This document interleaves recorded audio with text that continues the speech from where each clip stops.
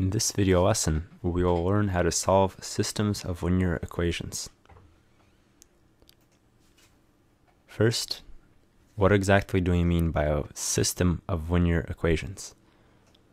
Well, before we had just ordinary linear equations, and these could look like 2x minus 1 equals 7, or another example could be 3x plus 2 equals negative x plus 5.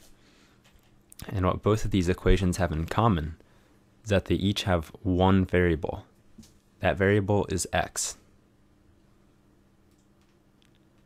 A system of linear equations, instead of just having one variable, has two variables. In addition, instead of just one equation, you're given two, and both of them have to be true at the same time.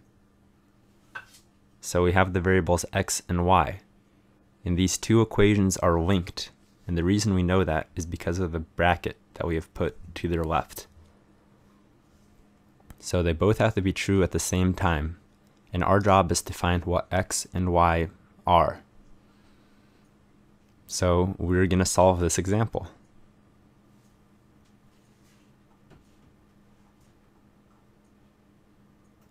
Let's clean up and rewrite it more clearly on top of the board. 2y minus 1 equals x plus 2, and y plus 3 equals x minus 1. We're going to solve this equation using what's called the substitution method. And again, I'm highlighting that the bracket means that both of these equations have to be true at the same time.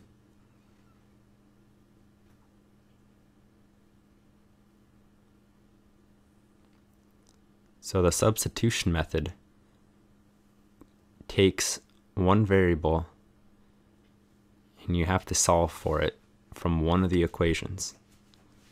So we're going to take just the first equation, 2y minus 1 equals x plus 2. We'll rewrite it here under the substitution method. And we're going to solve for x.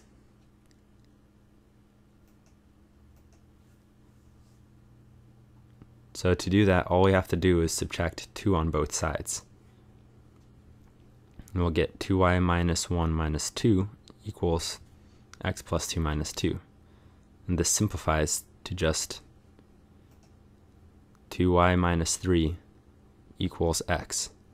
Now that's not a number, but now that we know what x is in terms of y, we can plug that into the second equation instead of the x. So when we do that, the second equation turns into y plus 3 equals 2y, or x minus 1, but we replace the x, and we get 2y minus 3 minus 1. So now we have just one equation and one variable. This variable is y. And we know how to solve these already. We just isolate the variable. So for a start, we're going to subtract 3 on both sides.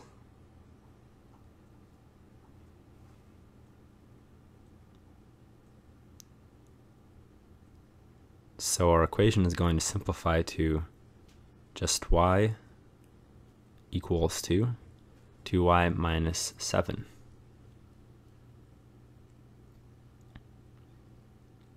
So now we want all the y's on one side of the equation. So we subtract 2y on both sides, and we get y minus 2y is equal to 2y minus 7 minus 2y. And of course, this is going to simplify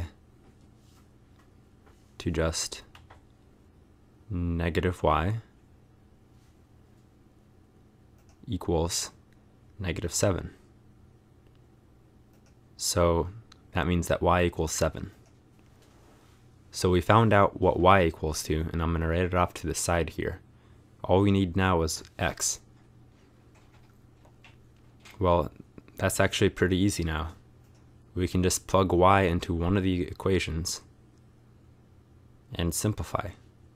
So for example, we know that y plus 3 equals x minus 1 from the second equation. If we plug in 7 instead of y, you get 7 plus 3 equals x minus 1. Well, this solves pretty easily for just x equals 11. So we know that the solution to this system of equations is just x equals 11 and y equals 7.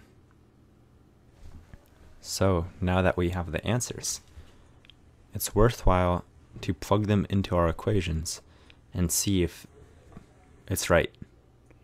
So with our first equation is 2y minus 1 equals x plus 2. So let's plug in x equals 11 and y equals 7.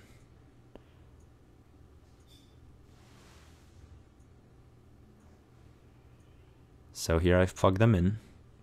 We get 14 minus 1 equals 13, or 13 equals 13. This is true. So that's good. One of the two equations is known to be true.